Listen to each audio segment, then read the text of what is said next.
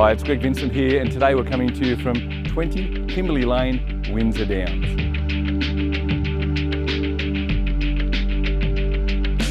It's one of those places where after a hectic day, you just can't help it. You sit here, you just almost feel your blood pressure drop.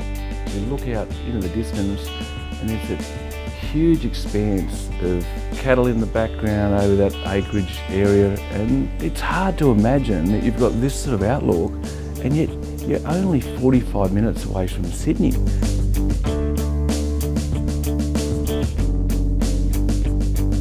As you look through the home, all the finer little details, like even down to little duck handle on the top of the tap, or the bathrooms with all of those high-end antique quality fittings and those stained glass shower recesses, and everywhere you look it is just amazing the attention to detail that the homeowners have gone to when they originally built this home.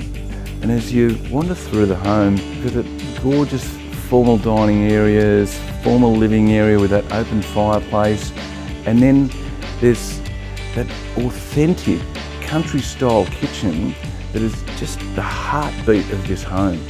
You venture up that grand timber staircase into the upstairs area. It's just amazing to see how big each of the bedrooms are. Huge walk-in robe, ensuite with its own bathtub.